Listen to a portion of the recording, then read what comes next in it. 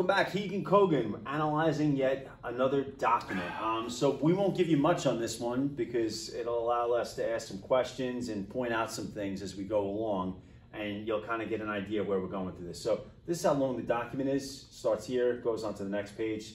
So I think, we'll stop at one point and then move on, right? So it's 1917.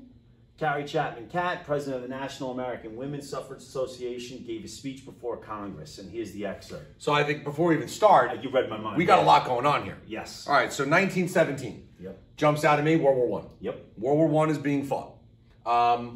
This woman, Miss Catt, is the president of the National American Women's Suffrage Association.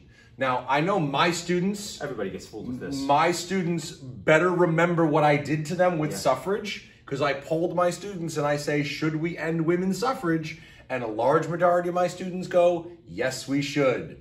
And then realize what suffrage actually means, the right to vote. And where are we? We are in Congress. We're at Capitol Hill before Congress, one of the houses of Congress, House of Representatives, the Senate, we don't know yet. Why Congress? I don't know. They make laws. Yeah, they probably do. So, and it's 1917. We're about, 2 years away from Prohibition. This was an amendment that women wanted pushed. So, and how did they do that? Educating the public, protesting, picketing, you name it. So let's see. It's almost like we could predict what she's going to say. Yeah, we're not even there yet. Yeah. Okay, so if you comprehend this right up here, we just got to pay attention for what's coming next. Yep. So it is not clear that American history makes women's suffrage inevitable. The full suffrage in 12 states makes it coming in all 48 states inevitable. That the spread of democracy over the world, including votes for the women of many countries, in each case based upon the principles our republic gave to the world, compels action by our nation. It is not clear that the world expects such action and fails it to understand its delay. In the face of these facts, we ask you, senators and members of the House of Representatives of the United States, is not the immediate enfranchisement of the women of our nation the duty of the hour? So I love what she's doing here. Yep.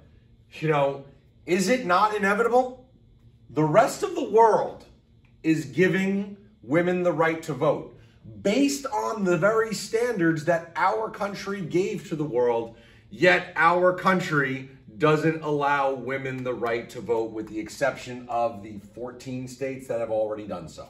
12. I was looking for the number 2. So there we go. Is it not clear that the world expects such actions from us? And why are we failing in this? Why is there so much delay? And why at this point is it only 12, not all 48? Yeah. So when you're looking here at the progress and how people felt about that, that kind of tells you a couple of things. Not everybody was in favor of that. Right. And I don't laugh because I think it's funny, haha. I laugh because I'm like, are you out of your mind? This is stupid. And if you looked at the map of the 12 states, they're Western. And it tied in closely to westward expansion. Yep. That the women who moved west became much more independent. Or not independent, but almost equal to their man in their survival. And California, why I think Wyoming's the first state, California, Oregon, Washington, these were the first states that granted women's suffrage on the state level. But now she's like, hey, we've got to make it national. And I'm glad you're bringing up the whole westward expansion thing because, when you were moving out west in the late 1800s, that was pretty tough. It was all hands on deck to do a lot of things. Yeah. And you had women of the house. It wasn't just the children, the cooking, and the cleaning. It was, it was also providing first aid, making soap, doing all of those necessary things because you were pretty much, this is almost like an episode of Alone on History Channel or Man vs. Wild. Of Naked course, in a frame. Right, whatever That the case may be, here you weird. go, survive, and that's what these people are doing.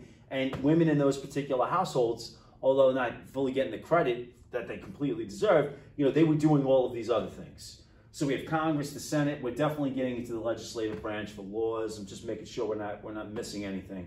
Yeah, I mean, you bring up really great points. All right, so let's move on. Gentlemen, we hereby petition you, our only designated representatives, to redress our grievances by the immediate passage of the federal suffrage amendment and to use your influence to secure its ratification in your own state in order that the women of our nation may be endowed with political freedom before the next presidential election and our nation may resume its world leadership in democracy. Women's suffrage is coming. You know it. Will you, honorable senators and members of the House of Representatives, help or hinder it? Okay. Now we have evidence here. In order for this to take place, we need an amendment. Mm-hmm. So now we have, repeal, change, amendment, adding on to, of course, what's our rule book, the Constitution. So, clearly we don't have an amendment giving women right to vote. This is what the overall goal for them as well. I love her wording here too, because it's almost straight out of the First Amendment. Yeah. To petition the government for a redress of grievances. We, women, are petitioning you, our representatives, to address what our problems, grievances are, our problems are. Our problems are we don't have the right to vote. Right. We have been second-class citizens ever since the document founded our nation, where Thomas Jefferson said, all men are created equal. And here's the other thing too, right? She goes, gentlemen, she's speaking to the House and the Senate. Gentlemen, at this point, you really don't have women in there representing other than Jeanette Rankin. Right. Yeah. You really don't have that. And that also speaks to the majority of people who are representing their constituents. It's mostly male. I mean, it still is today, but even when you look at if someone to address Congress or the Senate, they would begin with ladies and gentlemen. And even ending by saying, it's coming. Right. Women's suffrage is coming. What side of history do you want to be on? Exactly. And there was a very similar sentiment here when same-sex marriage was brought before Congress. It's what side of history do you want to be on? Right. Do you want to be known as somebody who's going to move this country forward or keep holding us backwards? Since we're talking about gentlemen here, you wonder how conversations went when they got home. Honey, how was your day? What happened? And then you bring this up to your wife. And, maybe you're one of these, backward-thinking sexists who are going, isn't that funny, honey? And then having to, answer to your wife along with that. I mean, I'm sure there's documents that play into what kind of pressure maybe they went through at home, if there are documents or stories even available, because you wouldn't probably want to say what was going on. It's a good research assignment. It really is. So when you're looking at these documents, certain documents like this, when you're investigating or researching, you're kind of looking for, what were women doing in order to get the right to vote? And some evidence we see here, giving a speech, asking senators and members of the representatives. I think we had petition, as you pointed out before. Sometimes when it comes to looking at a document, you're going to be looking at it for a variety of different reasons, as we just, kind of gave you an idea. The fact that she's addressing this audience as gentlemen says something as well. But these are certain things that we see that are going on that are going to help to get women the right to vote. Women were protesting by picketing, marching, getting arrested, the hunger strikes.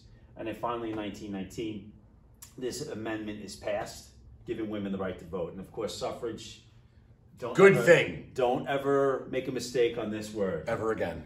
There are so many YouTube clips out there of people catching people who don't understand the suffrage definition. We need anything else with this one? Nope. All right, good. Thanks for watching.